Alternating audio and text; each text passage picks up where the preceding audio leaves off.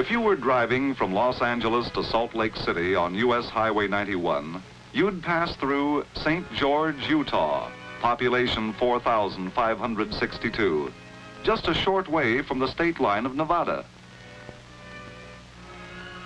It's pre-dawn, 5 in the morning. Pretty deserted at this hour. Everything is closed down. Everyone's asleep. Everyone, that is, except a milkman. Been delivering over the same route for 12 years. Never missed a day. And a police officer patrols the lonely downtown beat. And another night owl keeps his place open 24 hours for tourists coming through. Since the rest of the town was sound asleep, only our night owl saw it, that great flash in the western sky. An atomic bomb at the Nevada test site 140 miles to the west. But it's old stuff to St. George. Routine. They've seen a lot of them ever since 1951. Nothing to get excited about anymore.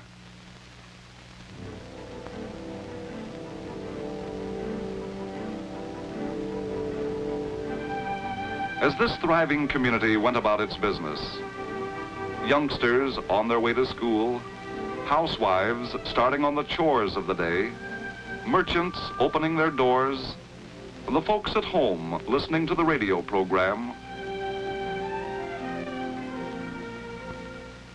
Ladies and gentlemen, we interrupt this program to bring you important news.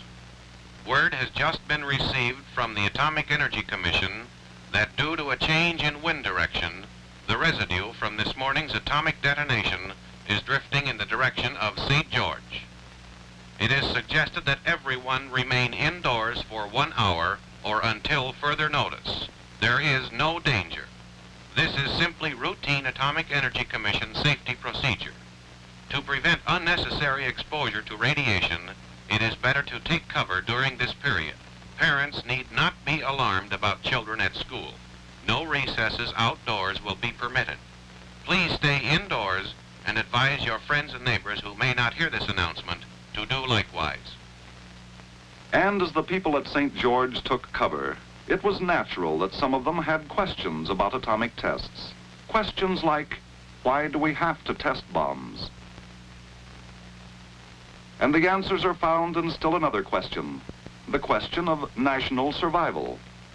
For testing of atomic weapons goes on for a vital reason, our national defense. We have no choice. To fall behind any other nation in atomic progress is a national risk. To assure our defense, we have to keep our atomic strength at top level by testing new ideas and principles and applying these principles in weapons. That's why we have the Nevada test site. It's sort of a backyard workshop, the most unusual scientific workshop in the world.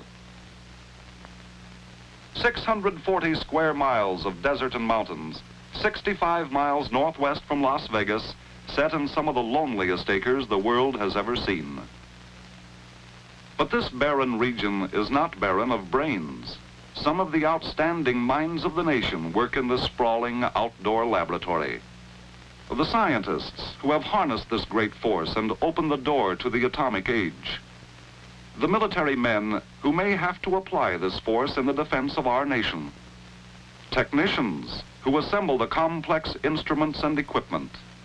And lots of others who build, who plan, who record, who maintain security, and the countless tasks essential to this important project. These men are here for a vital purpose.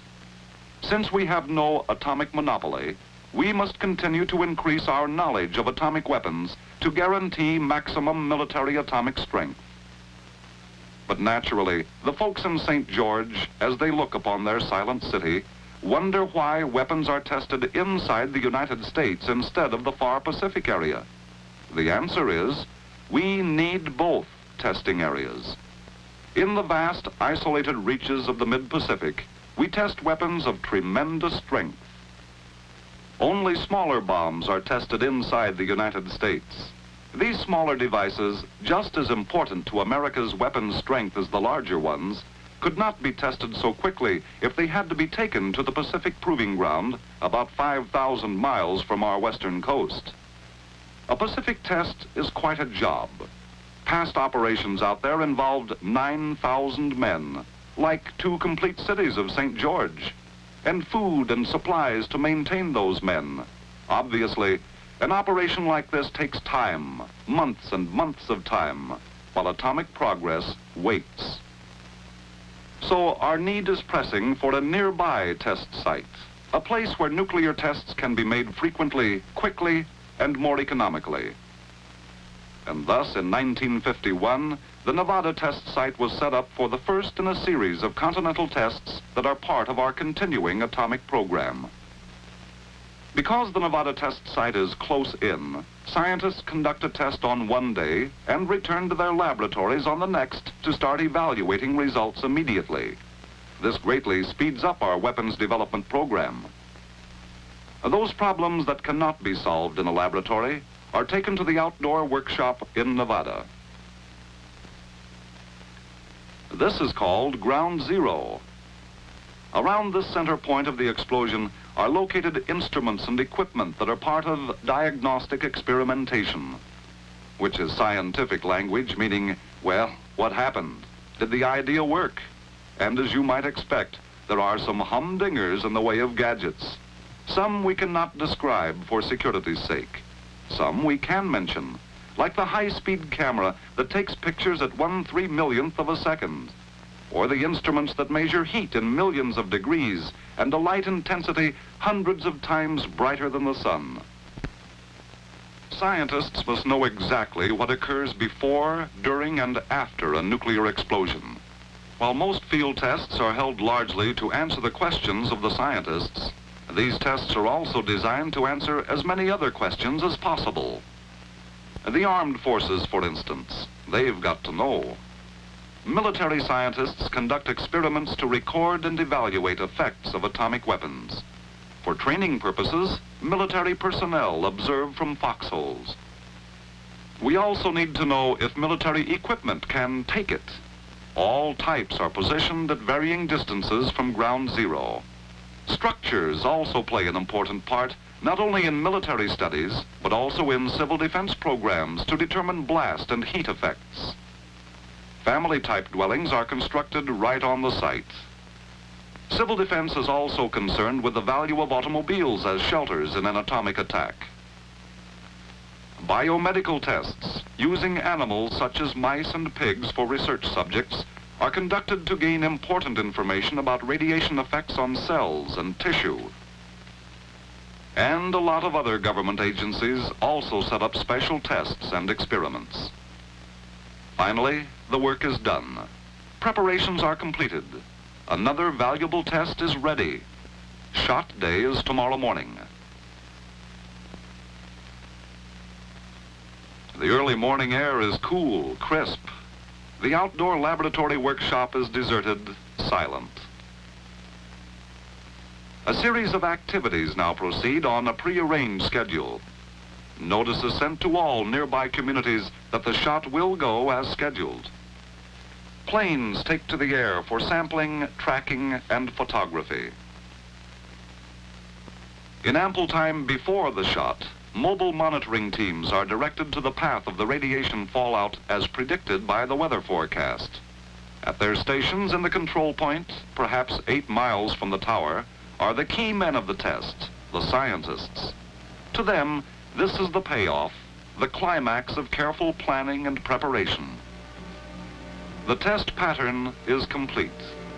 Attention, please. Minus 15 seconds.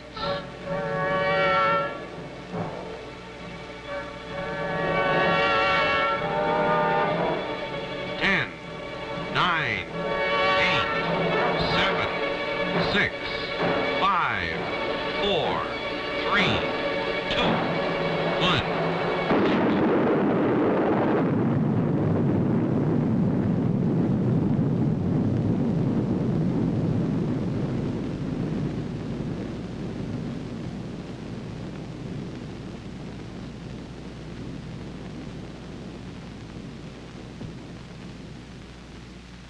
The tower of steel is now only a tower of smoke. This was a civil defense house. Here was the first row of automobiles. This was a tank. This was a jeep. This was a jet plane. This a bomber. These were structures. At the site, radiological safety teams monitor the radiation level. Now, scientists recover instruments that have recorded what you might call the fingerprints of nuclear fission. For these imprints answer questions that will speed our progress in weapon development and efficiency. But is all this difficult work worthwhile? Is the Nevada test site living up to expectations? The answer is yes. We have come a long, long way in a few years. Not only do we have a large stockpile of heavy weapons for our big bombers, but also smaller atomic bombs for jet fighters to carry for tactical purposes, and atomic artillery to support frontline troops.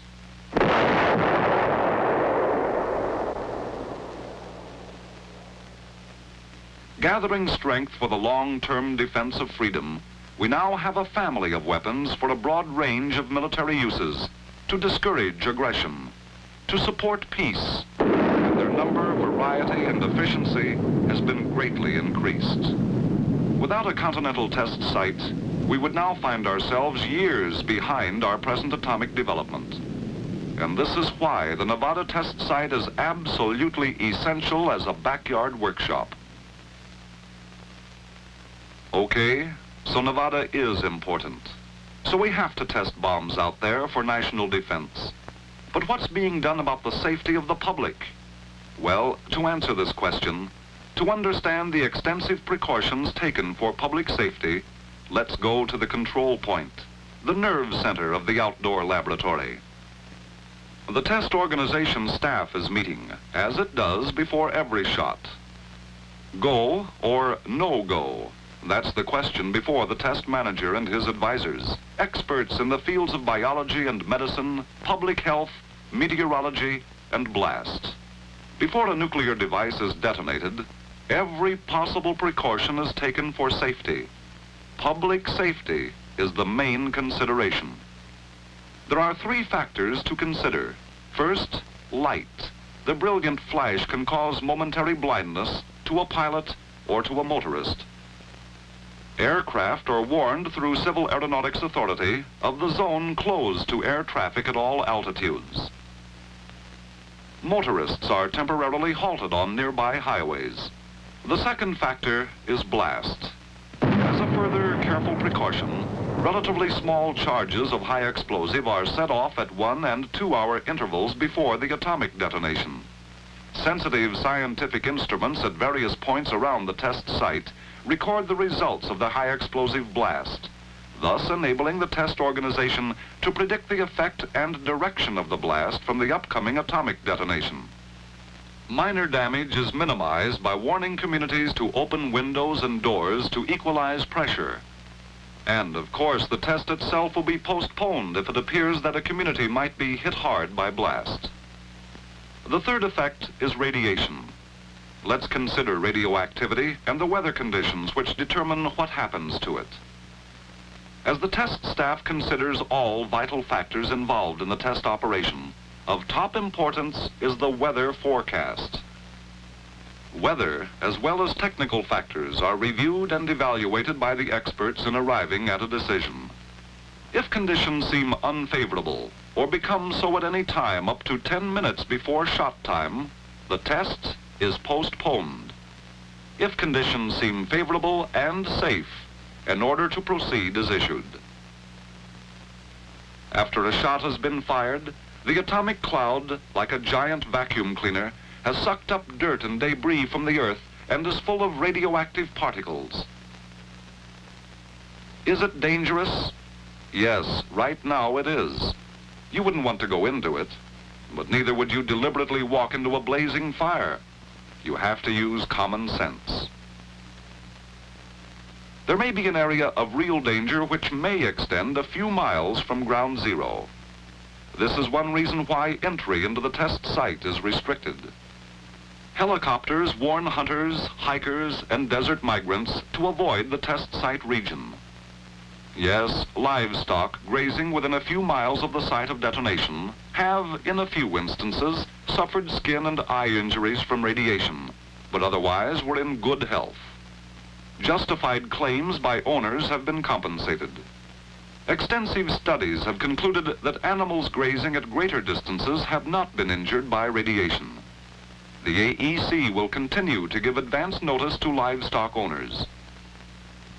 To minimize the area of real danger and reduce the fallout outside the control area, only relatively small nuclear devices are tested in Nevada, leaving the larger detonations to the Pacific. As the cloud moves out, it becomes dispersed, and at the same time its radioactivity rapidly decreases. Past experience has shown that some activity will be detected across the country. The important thing is to keep the amount of radioactive contamination to as low a level as possible for human exposure. This is not left to chance. At the control point, the path of the cloud is charted with the greatest possible accuracy. This can be done because the cloud leaves a trail as it moves along, a trail of radioactive particles that can be detected and measured. Some of the tiny radioactive particles settle back to Earth as the wind disperses the cloud. These particles are called fallout. The bulk of the particles soon fall out and the cloud disappears. An invisible remnant of radioactive material is lifted high, wide, and far by the winds, eventually settling to Earth. But radioactive fallout beyond several miles from the test site has not been known to be serious. It has not constituted an appreciable danger to persons, animals, crops, property, or industry. We must remember that radiation is not a new thing on this Earth of ours. Since the beginning of time, the Earth has been bombarded by radiation from outer space. Cosmic rays and high-energy particles rain down from space upon each and every one of us every second of our lives. We are also struck by radiation from the materials in the Earth itself. All this is known as background radiation. It is part of nature. We can't control it. Radiation from fallout temporarily adds to this background level. It is the total amount of radiation that is important. That is why very careful considerations are given for firing every atomic test shot, so that the fallout will add as little radiation as possible to that of natural background sources. Yes, the very nature of testing weapons for national defense requires we accept the possibility of some exposure to additional radiation. There is some potential risk.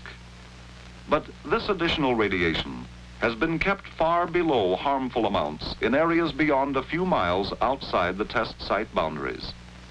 The rigid requirements controlling the firing of each nuclear device have made this control possible. To provide even further assurance, radiation monitoring teams are continually on the job during the test periods, guarding the safety of the public. In fact, a monitoring system on a national scale has been established to keep track of the movement and direction of the cloud. Monitoring is not confined just to areas near the test site. Moving outward from the outdoor laboratory, you would find 15 fixed air sampling stations in the vicinity of the test site, and special mobile monitoring teams operated jointly by the Atomic Energy Commission and the U.S. Public Health Service. These teams must be able to move quickly into the projected path of the atomic cloud. Instruments and equipment are set up to determine the background radiation level before the cloud arrives, and readings are continued for several days after the cloud has passed. Special Air Force planes follow the cloud approximately 600 miles from the test site. Reports from all mobile monitoring teams are flashed regularly by radio and phone to the control point at the test site. This information is used effectively in many ways, such as keeping public health officials informed in the states adjacent to the test site.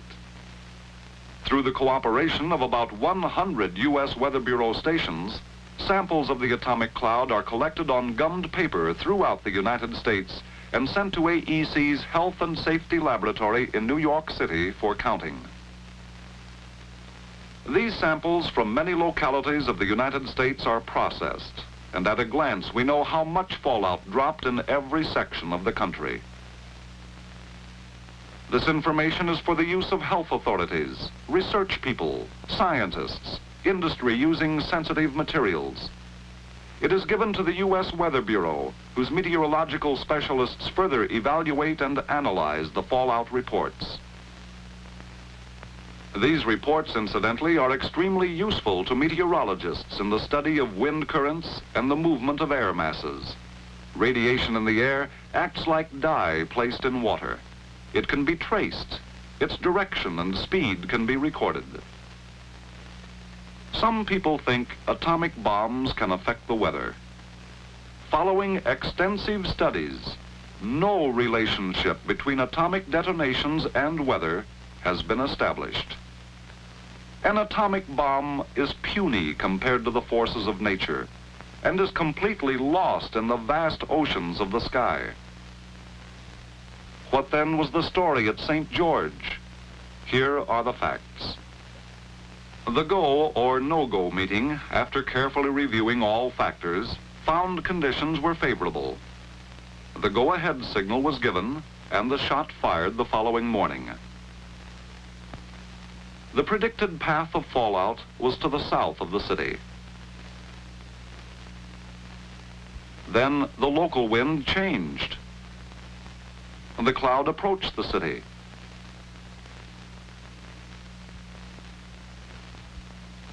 The word was spread throughout the community, and the citizens calmly took cover. 1 hour and 50 minutes later, at 11:25 a.m., the all-clear announcement was broadcast. Actually, when the invisible cloud had passed, the total amount of radiation deposited on St. George was far from hazardous. Then you may ask, why were the people asked to stay indoors? For a very simple reason. The Atomic Energy Commission doesn't take chances on safety. It is the AEC's policy to keep to a minimum any exposure of persons to radiation. This wide safety margin controls AEC's attitude toward radiation involved in any of its activities. So the citizens of St. George were asked to go indoors to avoid unnecessary exposure. The amount of radioactivity that fell on St. George was not dangerous. But the AEC felt the precaution to avoid exposure was good common sense. Such caution will continue to govern operations relative to the Nevada test site. With this rigid standard of safety, testing of atomic weapons must go on. Orderly, well-conceived testing must continue. The testing of atomic weapons at Nevada is essential in the world of today to our existence as a nation. The towering cloud of the atomic age is a symbol of strength, of defense, of security for freedom-loving people everywhere, people who want peace. For as President Eisenhower has pointed out to all the world, this country, which is building a full-scale atomic power plant, wants nuclear energy to serve the needs of mankind, deeply desires and is working to help create an international atomic energy agency to adapt nuclear energy to all the arts of peace.